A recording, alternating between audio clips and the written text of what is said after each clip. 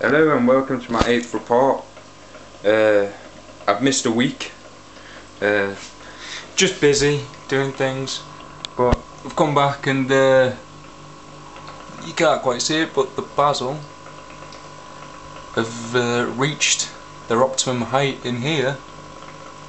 They're actually touching the light now, so I'm going to cut it off. I don't know what happens to basil when you cut it off, but I've been growing it for long enough now, so I think it's time to eat it. Let me just find some scissors.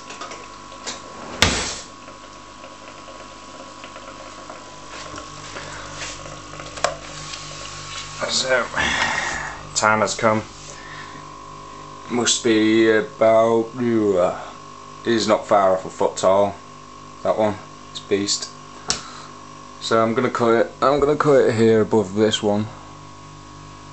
Yeah, I'll zoom in so you can see me do it, and we'll find out what happens. I'm not sure how basil regrows, but could have done with some better scissors. And there he goes. I got some basil, and it was growing in that. So my little Hydroponics basil bubble bucket works with its little LED, and it stinks. There you go. Nice big leaves, you can see. So, it shows how simple hydroponics can be. They're still growing. I haven't sorted the Pythium problem. I'm going to sort the Pythium problem out.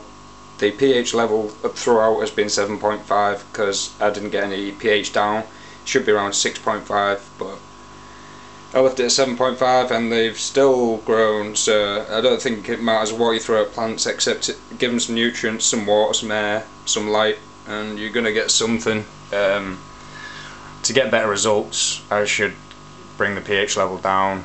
I should sort the Pythium out and get rid of that.